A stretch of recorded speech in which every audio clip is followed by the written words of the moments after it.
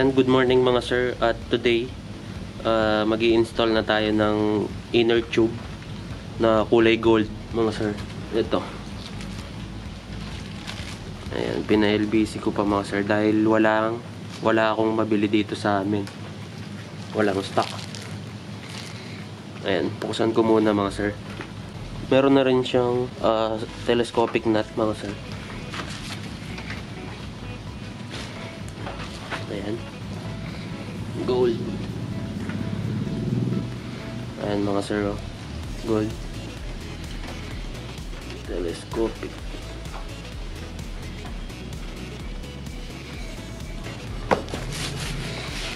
Ayan.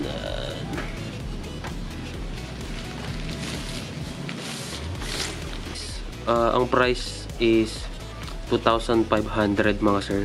Kasama na tong mga telescopic nut. Ayan. Ayan, tapos link in the description kung saan kayo pwedeng mag-order mga sir. Ayan sila. Ayan, kaya gold yung binili ko mga sir kasi papalitan ko na rin ng gold yung mga bolts ko. Ayan, tapos mga sir, hindi ko na gagalawin itong stock shock natin. Kasi nakabili ako ng second hand na shock assembly pang Rider 150 Fi. Ayan, nakita ko online kaya binili ko na. Ito mga sir, ito yung sa nabili kong second hand na Rider Fi shock. Kasama na yung spring sa loob at itong damping rod. Meron din akong spring ng XRM 125 mga sir. Ito sila. At meron ding damping rod. Ito yung sa Rider na laman loob. Tapos ito yung XRM. Ang gagamitin ko lang dito sa Rider na shock, itong stock na baso. Itong mga springs at spacer mga sir. Itong mga damping rod natin, hindi ko na sila gagamitin dahil maiksi sila mga sir. Ito stock damping rod ng Rider Fi ito mga sir. Damping rod naman ito ng XRM, itong mahaba. Kaya hindi ko gagamitin itong damping rod ng Rider, masyado siyang maiksi. So kapag nilagay ko yung gold na inner tube, ito kasing inner tube na to, hindi to pang Rider talaga mga sir. Pang RS at pang XRM talaga ito. Hindi siya talaga sa Rider 150 mga sir. So kapag nilagay ko itong stock na damping rod ng Rider natin, ito yung damping rod pinapasok sa loob. Ayan. Sobrang iksi mga sir. Ayan. So itong nakalabas na ito na yung magiging travel ng shock natin sa harapan. Ayan, kapag naglalaro yung shock mga sir, ganyan no. Napaka-konti nung play. Kaya lumalagotok siya. Ito yung reklamo ng ibang naka-rider natin na nagpalit ng inner tube tapos ginamit yung stock na laman loob ng Rider 150 nila mga sir. Sobrang iksi. Ito na yung magiging play niya mga sir. Kapag napunta sa bako, sumasagad yung shock natin. Ay nag-uumpukan sa loob dahil sa sobrang iksi ng play natin. Kapag sa stock na inner tube ng Rider natin, halos ganito yung haba ng play mga sir. Ganyan kahaba yung play ng stock natin. Pero dahil pang XRM ito at pang RS mga sir, hindi compatible talaga. Kaya papalitan ko siya ng pang XRM na damping rod. Tapos ito pang Fi talaga to mga sir. Maliit yung diameter niya mga sir. Yung sa Rider Carb, iba pa yan mga sir. Mas mataba yung diameter ng sa Rider Carb. Kaya hindi pumapasok dito yung damping rod ng Rider Carb. Itong sa Fi, pasok na pasok mga sir. 6mm yung size ng allen niya dito sa ibaba mga sir. 6mm yung size.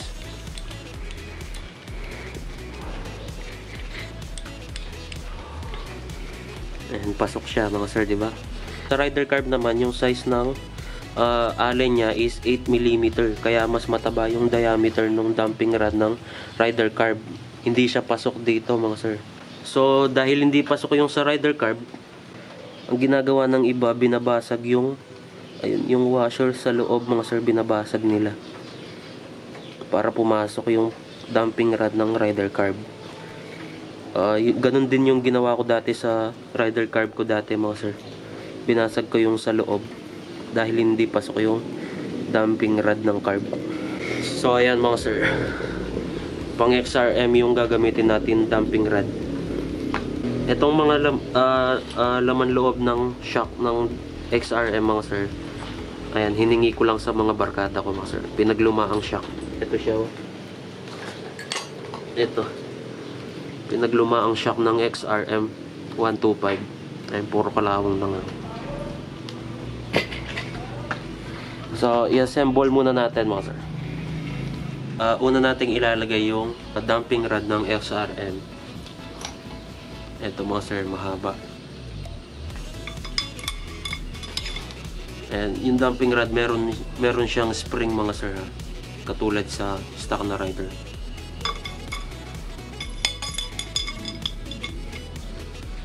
And mas malaki yung play niya mga sir. Tapos itong spring,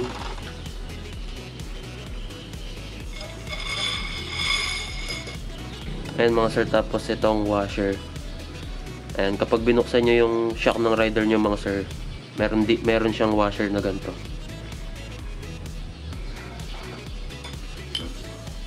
Washer. Tapos itong spacer.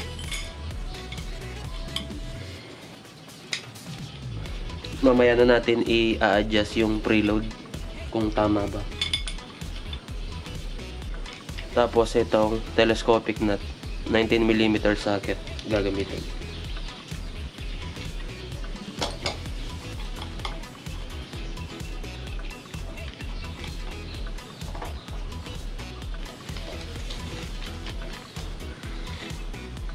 Ayan mga sir, pasok na lahat.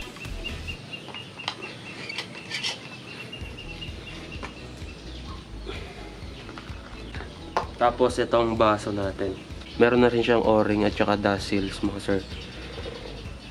Ayan, bagong bago pa to nung nabili ko, kaya hindi ko napapalitan yung o-ring mga sir.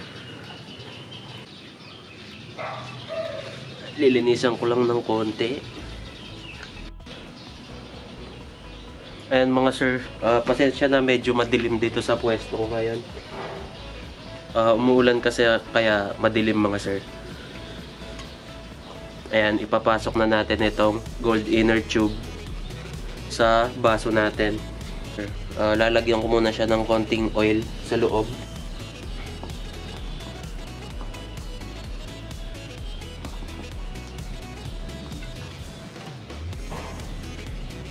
Ayan, pwede na natin ilagay yung gold inner tube.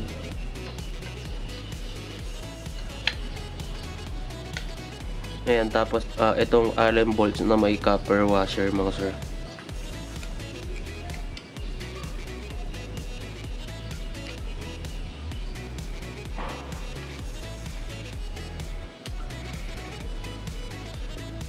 Ayan, pwede na natin siyang higpitan.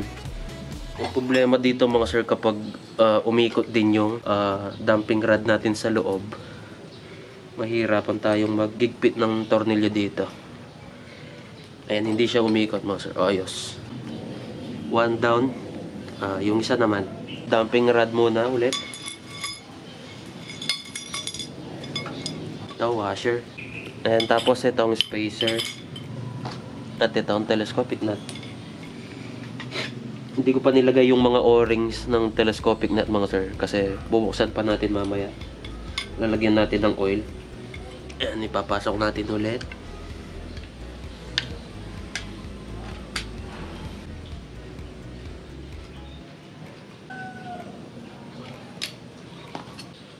Mas mahaba itong gold na inner tube kesa sa stock. So, ilo-lowered ko siya ng kaunti. Bago ko tanggalin yung stock na shock ng rider natin, i-measure ko muna yung preload niya mga sir.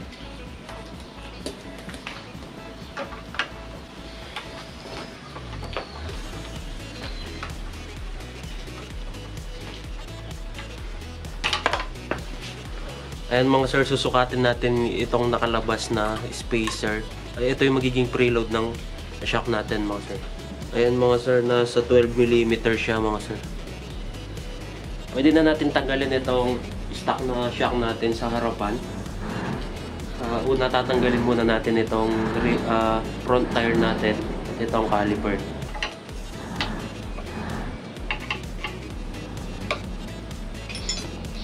Tapos pwede na natin tanggalin itong front wheel.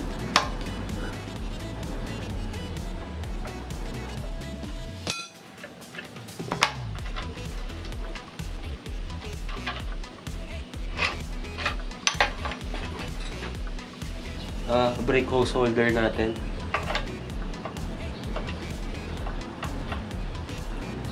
Tapos itong front fender, meron siyang screw type na bolts.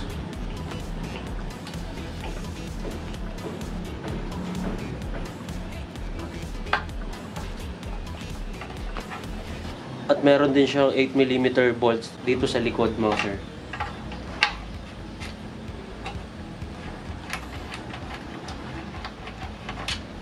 Ito siya, 8mm bolts.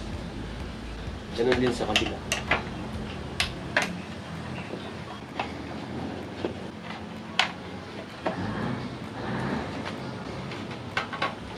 Caliper natin, pwede na natin alisin.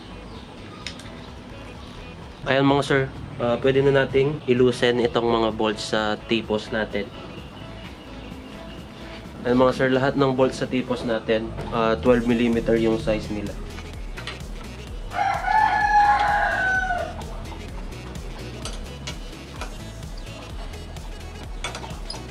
And kung ayaw nyo nang mag-lowered mga sir, ang sukat ng stock travel ng rider natin is 90mm. Tapos ito,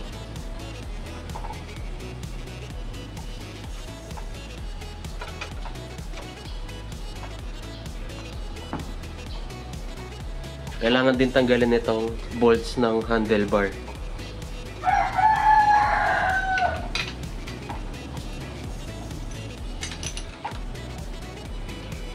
And loosen lang mga sir. Kaya huhugot na natin itong shock sa harapan. Stock up ng kaunti. Ayan. Meron siyang kalawang pero natatanggal mga sir. Ayan, tatanggal naman. Ayan, nilagay na natin itong gold caliper side.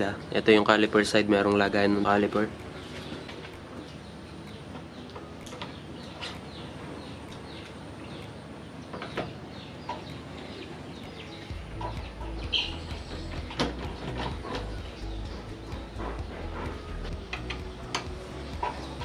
Igpitan na natin itong sa T-post.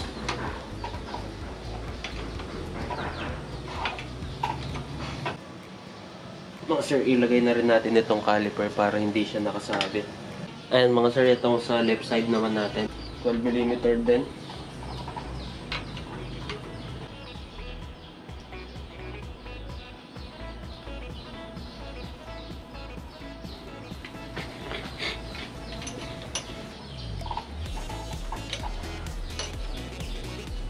Tapos itong sa handlebar natin, same dun sa right side. Pwede na rin natin ilahin. Kinalawang din mga sir.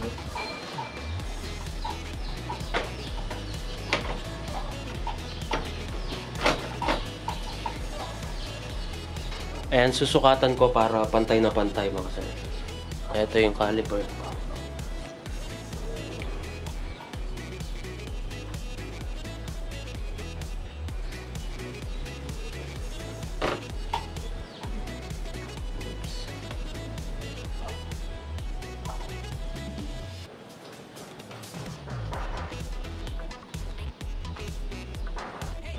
Higpitan na natin itong bolts nila sa T-post.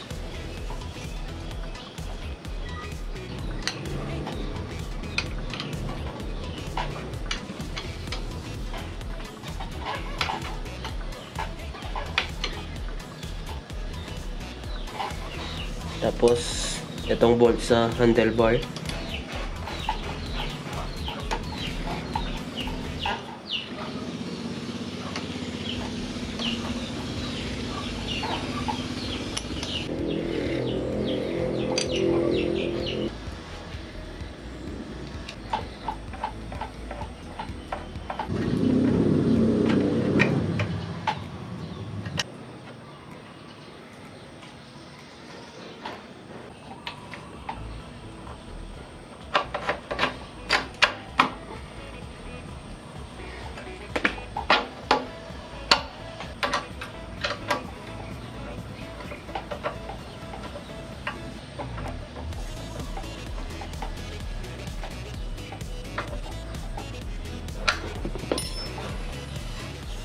ang huling ilalagay natin yung oil at o-ring ng mga telescopic na. Ayan mga sir, i-check naman natin itong preload ng spring niya mga sir. Lalagyan na rin natin ng oil.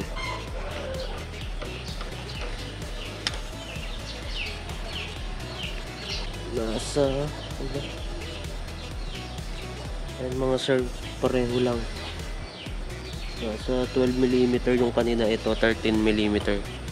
So hindi na natin papalitan, okay na yung may sobrang 1mm. Ito mga sir yung oil na ilalagay ko, 103cc oil mga sir.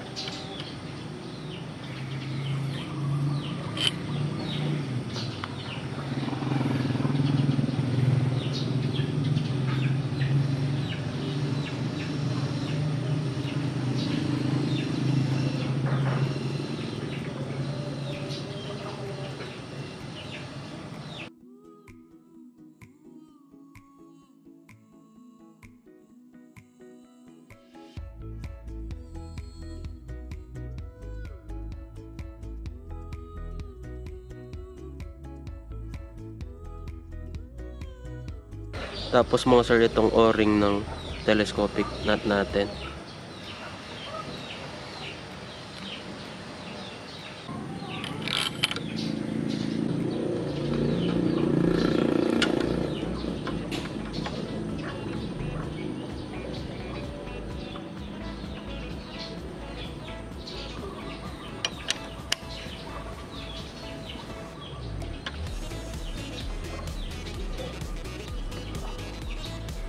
Ayan, 103cc oil din mga sir.